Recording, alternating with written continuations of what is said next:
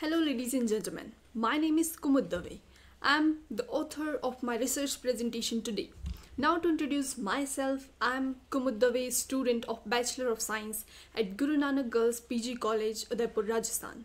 So, my research topic is a machine learning linear regression model to predict future Zain panda population. Now, let me introduce you all to my professors and co-authors first. Dr. Satyendra Barber, he is an assistant professor at Guru Nanak Girls PG College, Udaipur, Rajasthan. And Dr. Pooja Verma ma'am, she is also an assistant professor in Department of Zoology at Guru Nanak Girls PG College, Udaipur, Rajasthan.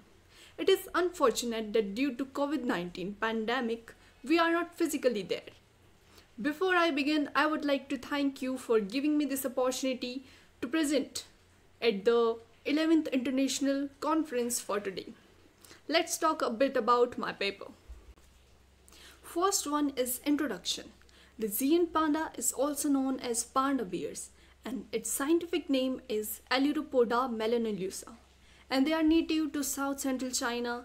The Zain panda lives in a few mountain range in central China, mainly in Sichuan, but also in neighboring Shaanxi and Gansu.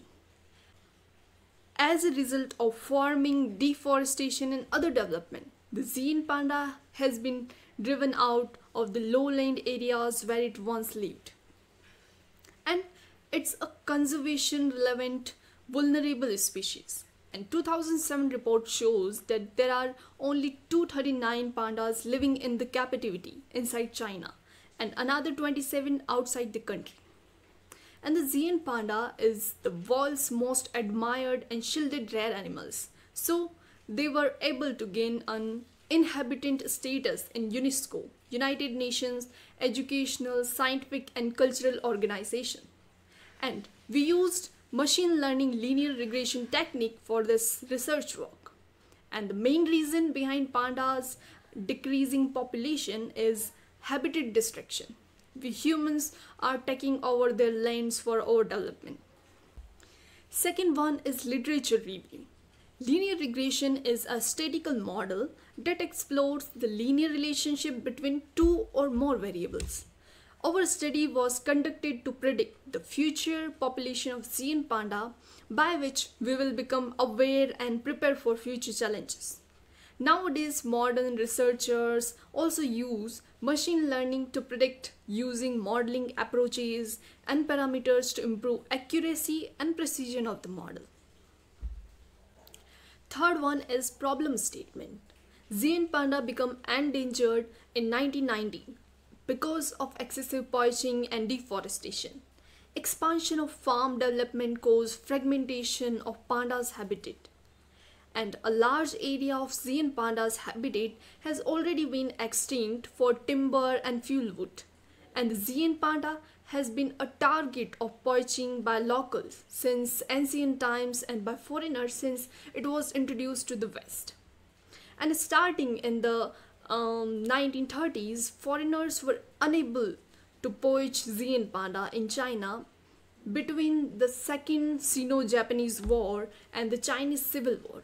But panda remained a source of soft fur for the locals. And the population boom in China after 1949 created stress on panda's habitat, and sequence famines lead to the increased hunting of the wildlife including pandas. And during the Cultural Revolution, all studies and conservation activities on the panda were stopped. In 2006, scientists reported that the number of Zain panda living in the wild may have been underestimated about 1,000, and the previous population survey had used conventional method to estimate the size of the wild panda population. And as the species has been reclassified to vulnerable since 2016, the conservation efforts is thought to be working. And the State Forestry Administration of China announced that they would not accordingly lower the conservation level for pandas and would instead reinforcement the conservation efforts. And the Zein panda is among the world's most adored and protected rare animals and one of the few in the world whose natural inhabited status was able to gain a UNESCO World Heritage Site designation. Not all conservationists agree that the money spent on conserving panda is well spent. Chris Peckham has argued that the breeding of panda in captivity is pointless because there is no enough habitat to sustain them. But they are wrong. I want to tell them that this species is not just known for adorable cuteness, but it also helps to keep their mountain forest healthy by spreading seeds in their droppings, which will help vegetation to thrive. And the panda's forest environment is also important for local peoples like us, for food, income, and fuel for cooking and heating. Fourth one is objective. The major aim is to develop a strong model for predicting the population of Zein panda and save them from future trouble. This model should predict panda's population based on given information and parameters like annual rainfall, bamboo population and habitat loss, deforestation and human influence, etc. This study is vital to enhance the population of Zein panda in China. Fifth one is case study and data description. Data for this study consists of several parameters like population of Zein panda, bamboo population, annual rainfall in China, carbon stock in bamboo stems, and deforestation and human influence. So in first figure we have the graph between annual rainfall in China versus population of Zein panda. Here we have the population of Zein panda data on y-axis and the annual rainfall data on x-axis.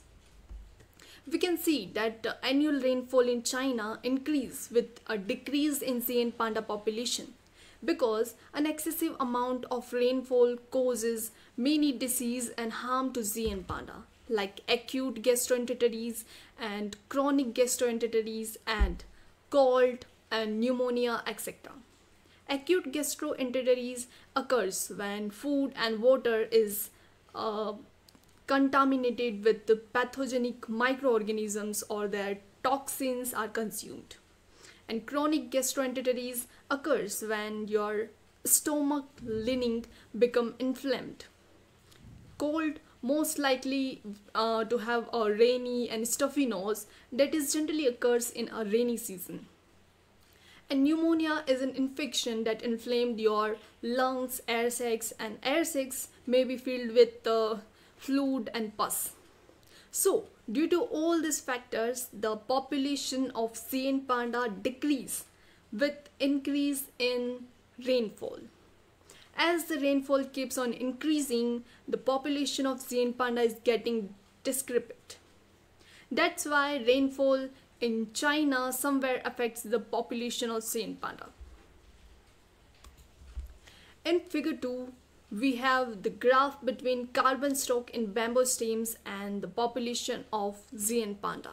Data of carbon stock in bamboo stems on the x-axis in TGC unit. TGC unit is a teragram of carbon that is equal to 1012 grams.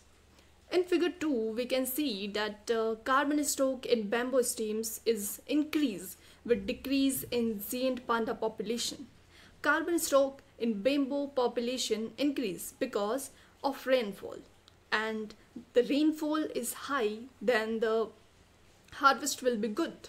But excessive rainfall cause many seasonal disease in the Zein panda. So the carbon stock in bamboo stems indirectly affects the population of Zein panda. So here in figure 3 we have the graph between bamboo population versus population of Zein panda. So here we have the data of population of Zein panda on the y-axis and the bamboo population data on the x-axis. In figure 3, the population of Zain panda gradually increase with increase in bamboo population.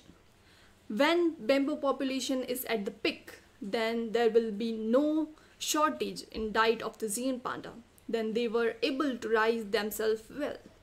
Initially, when the population of Zain panda was 2600, at that time the population of bamboo was 3.25 million hectare. Later, as the bamboo population increased, population of Zain panda also increased gradually. So in figure 4, we have the graph between deforestation versus year. So we can see that the deforestation is continuously decreased day by day. So this is our positive side, that now China's government is aware about this deforestation problems. China government was trying to stop the deforestation. So today we have the positive data in front of us. In figure 5, this is the graph between human influence and the population of Zain panda. Here we have the data of Zain panda population on the y-axis and the data of human influence on the x-axis. We can see that as the human influence increasing day by day, the population of Zain panda decreasing. But China government is trying many ways to control their country's population. The country had feared that population growth was hindering economic development. So in 1979, the Chinese government implemented birth control programs and offered economic incentives to families with fewer children. Sixth one is the model used for forecasting. In this study, we used multiple linear regression model of machine learning. Multiple linear regression model needs more than one independent variable and one dependent variable. Here in this model, we have 5 independent variables like bamboo population, annual rainfall in China, deforestation, human influence, and carbon stock in bamboo stems. And one dependent variable, that is population of Zain panda. Multiple linear regression is a statistical technique that uses many explanatory variables to predict the outcome of the dependent variable. The relation between dependent and independent variable is presented by the following equations and formulas in the next slide. So here are the formulas which we use to build our multiple linear regression model. So the first one is formula for simple linear regression, in which we have one independent variable, that is x1, and one dependent variable, that is y, and b0 is a intercept and b1 is a slope coefficient. And because this is a formula for linear regression, so in this formula we need only one independent variable. As we move towards the multiple linear regression, we need more than one variable to proceed further. So in this formula we have x1, x2 and xn number of variables, and here are the formula to get b1 and b0, and the last one is R squared formula, by which we can calculate our model's accuracy. Seventh one is methodology. We developed a machine learning multiple linear regression model with actual Zain panda population data from the year 1970 to 2020 and extrapolated to predict population growth till 2050. By this future prediction, we will be aware and prepared for future trouble and be ready to make more efforts to increase Zain panda population. Like China has tried hard to predict and protect their lovely Zain panda population. Most panda conservation work has involved protecting their habitat and making laws to punish hunters and smugglers. On 5th September 2016, the IUCN, International Union of Conservation of Nature, announced that the Xian panda had been removed from the endangered list and now their new designation is vulnerable. We used Google Colab and MATLAB machine learning tool for this research work, and we drew the scatter plot between dependent and independent variables by Python scripting. And the most important work to save the Xian panda is to protect their habitat. Without this, panda could only survive in captivity, and China government has set 13 panda nature reserves areas. According to the government research in 2015, habitat for Xian panda has grown by about 2,720 kilometers square. China government established laws and penalties to protect Xian panda from hunting and smuggling. The law states that panda hunting and smuggling carries a minimum jail sentence of 10 years. Results and discussions.